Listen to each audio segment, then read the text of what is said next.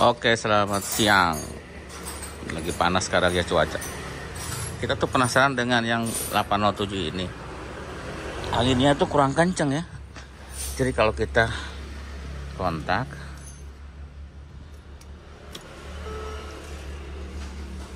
oh dia harus hidup ya. Nah kita udah hidup. Nah anginnya tuh kecil. Walaupun digedein tuh nggak harusnya lebih kenceng, suaranya doang yang gemuruh, tapi anginnya sedikit. Makanya penasaran, lagi dibuka ini blowernya nih.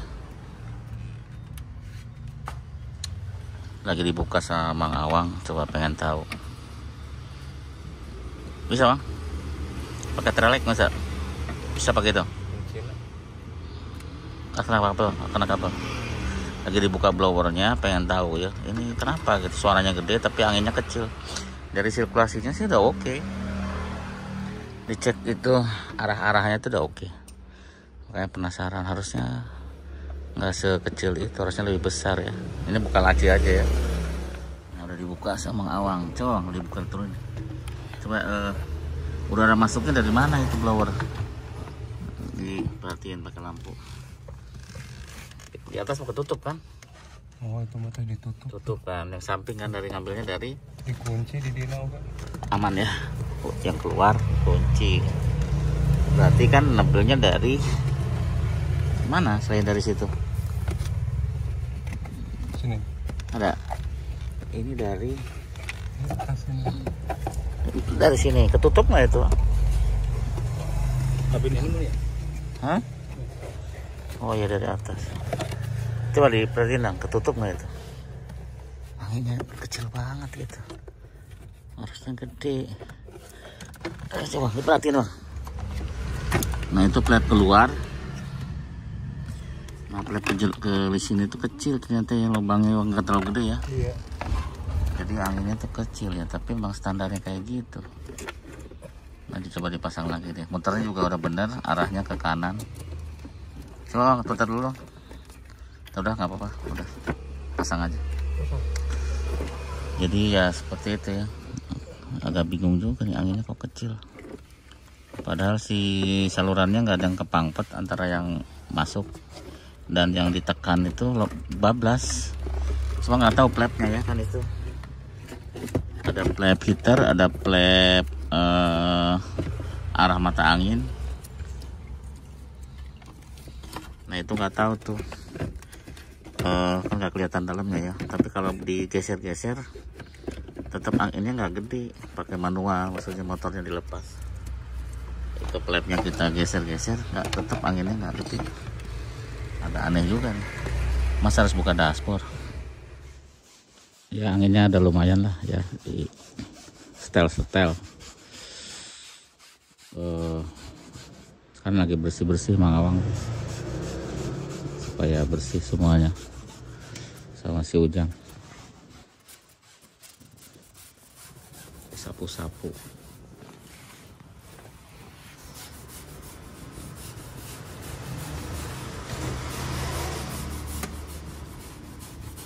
Langsung lap itu Bang.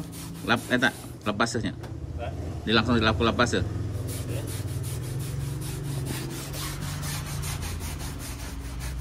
Mendingan Bang. Mending ya. Ya, kalau ke salon kan mahal.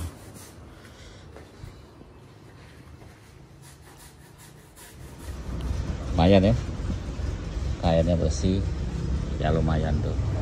Nggak ada bekas-bekas tangan, sama di sana juga. Mantap.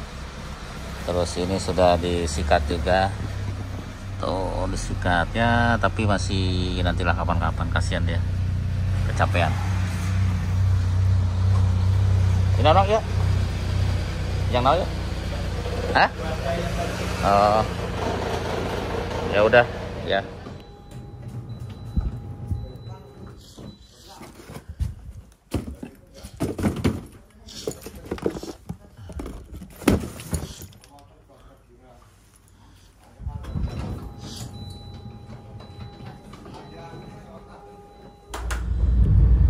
enak ya kalau udah bersih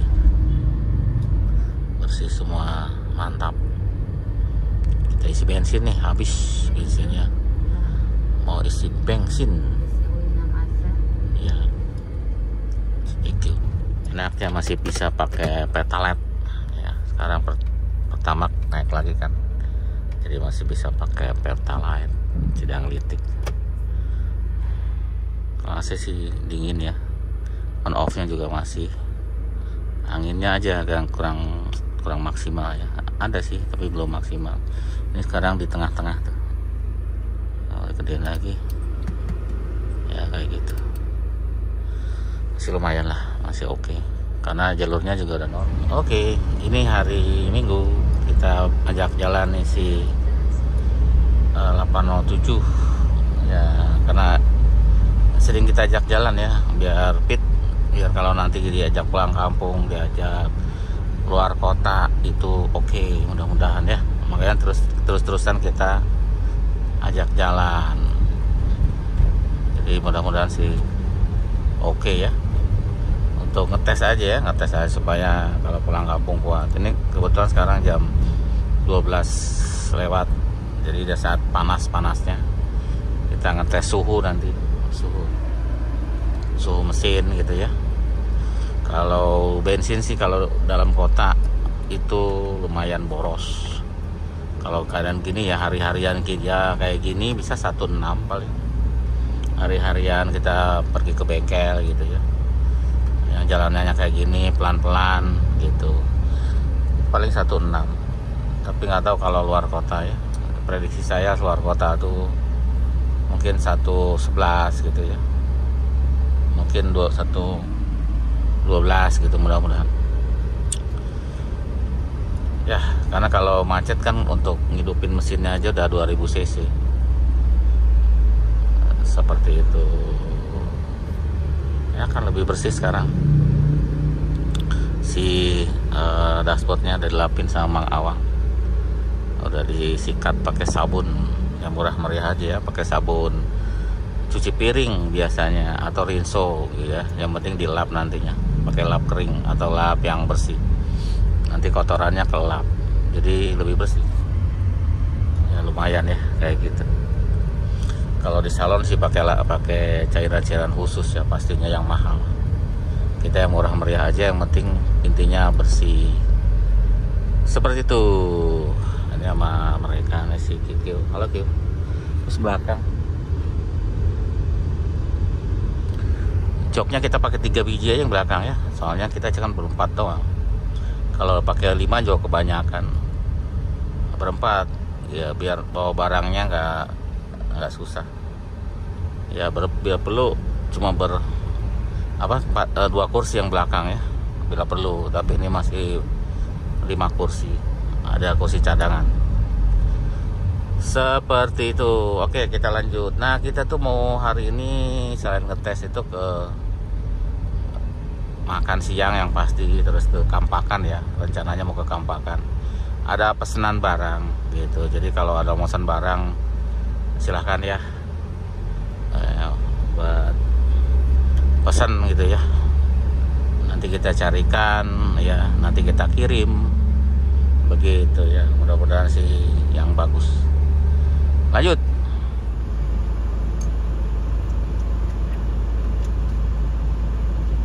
Ini masih belum dapat ABS.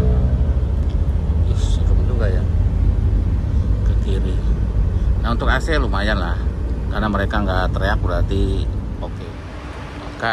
Udah sampai nih. Kurang.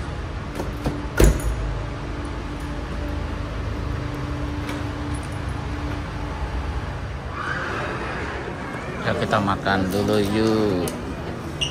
Mantap ini ya. Ayo kita makan dulu. Sudah makan. Ada festival jajanan juga ternyata di bawah, nggak tahu tadi.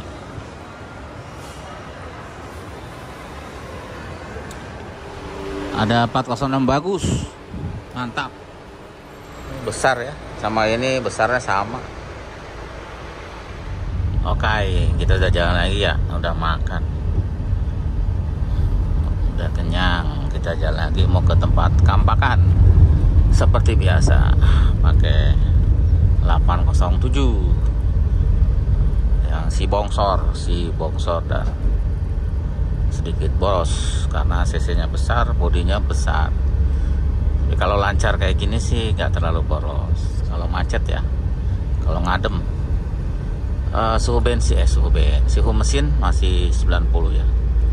Biasa sih naik sedikit dari situ biasanya, tapi ini masih normal. Ya, biasa sih di 90 terus ya. Kalau naik pun ya sedikit aja dan dia balik lagi. Itu cukup masih normal. Seperti itu. Kita lanjut yuk. Oke, sudah sampai ke tempat biasa. Banyak pesot. Mobil Jepang banyak sebelah sana ya. Karena ini kumpulan pisut sama apa tuh, sama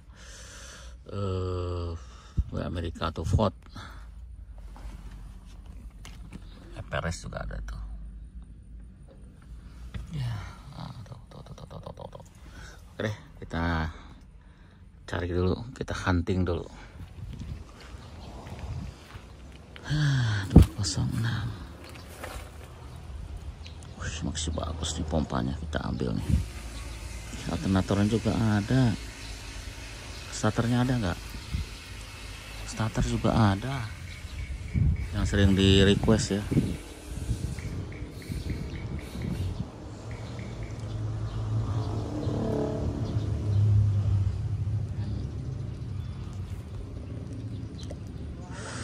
Kita ambil pen juga ada tuh, extra pen. Kayak baru datang dia mobilnya. Kemarin nggak ada. 406 masih komplit kayaknya. Tahun 97 masih komplit ini. Alternator, kompresor, starter masih ada tuh. Aki, terus ABS komplit ya. ECU mungkin ada nih. ECU di sini ada kayaknya. Panelnya asli. Itu dari PSA. Mantap. Ini manual ya. Manual aman sebenarnya dipakai ya. Dalamnya dikunci nggak?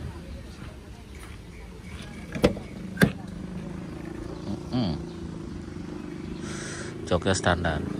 Tuh, enak sebenarnya jok kayak gini. Soalnya nggak keringetan kalau jok yang kayak gini nih. Mantap.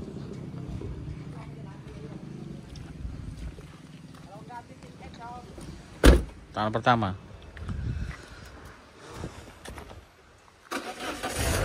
Masih enak mesinnya. Sekali starter langsung hidup. Tangan pertama pajaknya matinya lama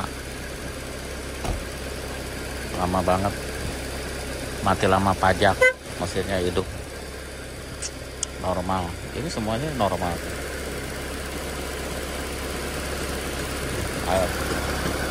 Airnya ada. Kalau mesin sih kalau udah hidup gini biasanya normal.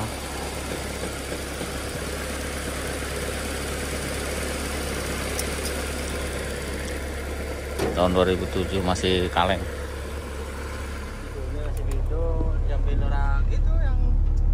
Ini kenapa? Ini mati nih. Speedometer. Ini bekas. Itu. Enggak, yang ini udah dikirim itu diganti. Oh, ini gantinya ya. Udah laku speedometer sama premnya udah laku. Biasanya ini masalahnya kan speedometernya suka turun semua tuh. Nggak gerak semua. Itu dari servis ya bisa, tapi kalau ada copotan bagus. Mending copotan. Di servis ya. Kalau tidak ada yang copotan boleh servis. Ini juga bagus nih mobil. Katanya baru dapat juga. Masih lengkap. Jual utuh kayaknya. Ini mah jual utuh kan? Ya. Kalau mau dipakai atau mau dijual? Mau dipakai, hidup ya, normal. Manual kan harusnya pakai nih, mantap. Kalau manual mah nggak usah dijual. Hari Minggu rame sih. lagi ngambil ports escape.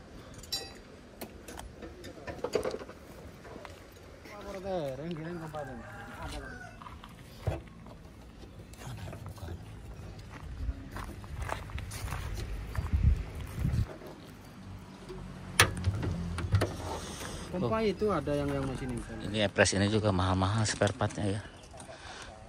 As rodanya katanya barunya 7 jutaan.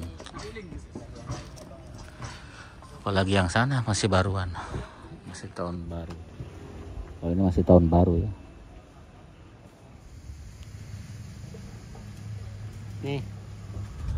Oke, sudah jalan lagi kita. Udah sholat. Sekarang jam 4 sore, kita arah BSD nih. Jalan-jalan mau ya ngabisin waktu libur ya, hari Minggu. Besok aktivitas lagi. Ya. Nanti kita nongkrong di mana? Nongkrong atau muter-muter aja. Gitu ya. Biar ngilangin stres ya kan. Biar plong lagi ininya kepalanya gitu ya, besok biar semangat kerja lagi seperti itu. Ini masih melotot ya, itu dari ABS ya, jadi nanti ada yang nanya ABS nya belum dapet, jadi masih melotot lampu-lampunya. Kalau ABS nyala itu kalau ABS rusak ya lampu ABS nyala, lampu stop nyala ya, lampu parkir juga nyala, lampu airbag juga nyala gitu. Tapi untungnya metiknya normal, nggak keganggu, karena ada juga yang keganggu ya kalau ABS nya nyala, terutama di 307 biasanya keganggu ya. Seperti itu ya. Ini jalanan juga cukup padat ya kan, padahal sekarang tanggal tua ya, tapi tetap aja kalau di BSD mah padat. Pesot ya di BSD, di Cubic, kita di Cubic, kita nongkrong. Cubic mah enak, nongkrongnya lega ya. Oh ya, ini kursinya dilepas nih yang belakang, jadi enak buat naro barang. Tuh. Jadi cuma tiga doang. Kenceng banget. Kalau di sini suka ada pameran terus ya. Sekarang ada pameran mainan anak-anak, selalu ada.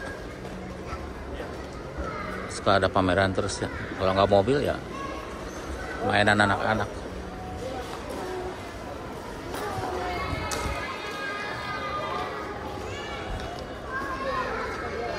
Kita dengerin musik sebelah sana ya, biasanya suka ada musik. Mall yang ada tempat main ya di sini ya. Kalau tempat lain kan susah, nggak ada tempat main.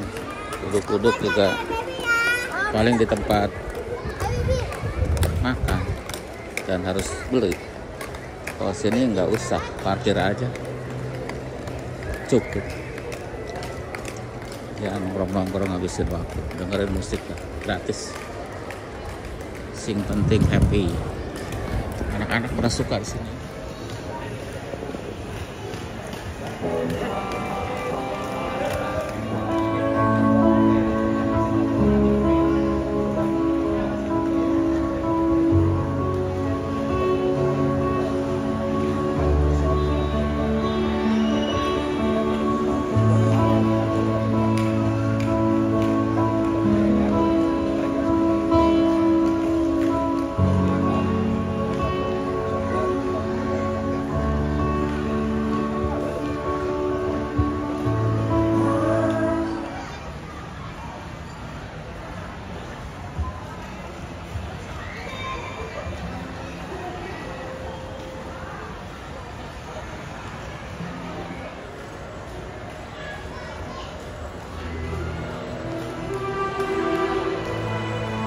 Selalu sudah sampai di bos.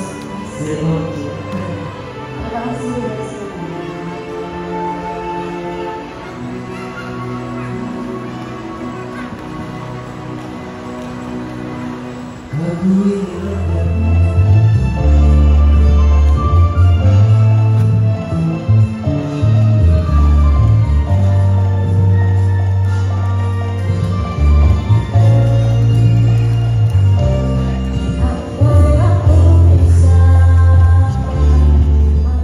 Kita sudah kembali lagi ke mobil ya, ke si Boeing. Bagus kan? Bagus. Udah sholat juga, sholat maghrib tadi ya, sebelum pulang. Kita arah pulang ya. Di pengetesannya dan sebagainya cukup ya. Terima kasih sudah selalu nonton, karena kita mau pulang ya. Mudah-mudahan terhibur saja ya dengan videonya. Nanti besok kita bikin lagi video-video yang di bengkel. Oke, terima kasih, sampai jumpa lagi.